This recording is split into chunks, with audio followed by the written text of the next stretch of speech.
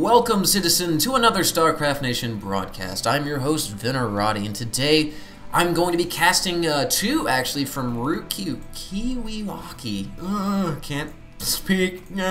Alright, and he's going to be going up against HasHe in this one.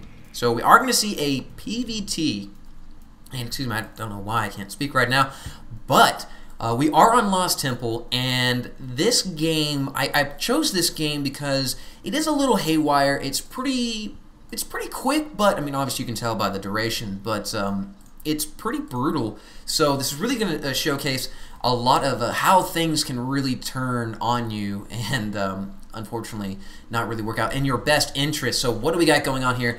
HasHe is going to be, of course, throwing down a supply depot. Unfortunately, now you had to build supply depots before you build barracks. Kind of sad whenever I ran them into Terran. It's definitely not the best feeling. But, actually, ROOTKiwikaki is going to be throwing his gateway in the back, which is kind of odd. I don't know if it's going to be some sort of anti-drop tactics or something like that to make sure you can't drop it in here and run in, probably, or it could be habit from going up against Zerg players. But, you know, hey, whatever, it doesn't really matter. You don't really have to wall off against the Terran. In fact, it's kind of a negative thing to wall off against Terran because they can snipe these front buildings. Right now, we do actually have HasHe scouting out the situation. We'll be poking around, and we do have, of course, a barracks on the way. We do have a refinery.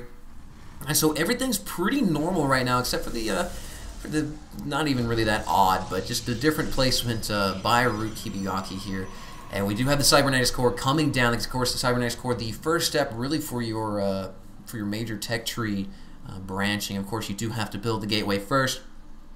But it's the Cybernetics Core that really starts to open the doors, open the imagination and possibilities. Now this actually, here is where things start to kind of diverge. HasHe is building a proxy barracks in the high yield, so definitely looking to put early pressure on. We have two Marines queued up. One Marine just finishing up right there. Will be moving out, going ahead, throwing down that second supply depot as he's just about to supply lock himself here. Now, posting this Marine up here on this ramp, making sure that no probes can get by to scout out and see what's going on. Because at this point, if you're really just sitting on one barracks and not even getting the orbital command yet, as we do actually see it right there, finishing up, it's kind of fishy. So you definitely don't want your enemy to be able to do that. Now we do see the probe coming out here for Kiwikaki. He will be trying to scout out, and of course, these two Marines will be easily able to dispatch it. Of course, Kiwikaki able to pull it back in time. These Marines will not be able to chase it down. We do see the Tech Lab finishing up here for the barracks right there. Of course, this barracks does not have anything. We'll just be pumping out Marines. The Zelnaga Tower will be occupied by ROOTKiwikaki. And so right now, HasHe will be actually discovered here because of the... well, let's see. I do believe that actually discovered him. Oh, no, it's just out of the edge. So... Kiwikaki does not know that that is there right now. So right now we do actually have one Stalker coming up here. Of course, the Marauder popping up will be giving away the position. We have three SCVs look like they will be joining the fray, trying to act as, of course, a fodder squad. We have this one SCV just kind of sitting there. So the probe will be going down right there. We do have one Marauder and four Marines along with these three SCVs will be moving up here. We definitely want to see these SCVs up front. Now, Kiwikaki is aware of what's going on and will be trying to, well, actually, I'm not really sure if he is aware. Oh, there we go. He's finally starting to pull the Stalkers off. He does actually pull some probes off of the mineral line, so trying to use these guys as a fodder squad as well, but HasHe will be focus firing these units. We have one SCV trying to chase down that Stalker, so trying to get in there with one bunker, trying to go down. HasHe, of course, retreating, seeing that that's not really going to work, as his Marines definitely got sliced and diced right there. That one Marauder not really getting any kills.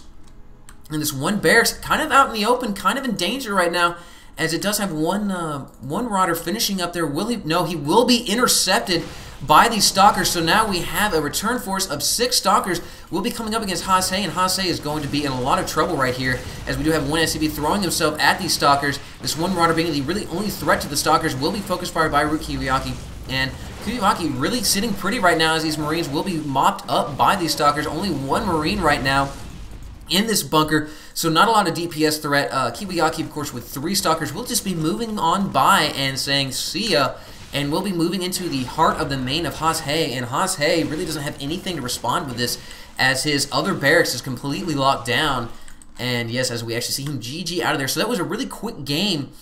It shows, you know, a prevailing factor we've seen a lot lately is some early pressure from Terran trying to throw a bunker down in the main of the opponent. Even seeing this against the Protoss, but just not able. He only had 2 racks. He didn't have 3 racks. I feel that if he had a 3rd rack, it really would have been a lot more trouble for Kiwikaki, as he and would have had more Marauders and pulled a few more SCVs off. You know, there's a lot of what ifs going on there, but we just saw how if you're going to do that early pressure, you've got to put a lot more effort in, almost all in, because if it doesn't work, it's going to come back to bite you in the butt, like we just saw right here. And Kiwikaki, of course, coming out on top. So, guys, thank you for joining me. There will be another game coming from ROOTKiwikaki. Now, this is a very epic game. If there's any game I really want y'all to watch from me in the near future, it's going to be this game, as he will be going up against a Zerg player. I cannot remember. My memory is gone, but it's definitely going to be worth it. So, guys, please watch that one. You're not going to be disappointed. So, as always, citizens, stay safe.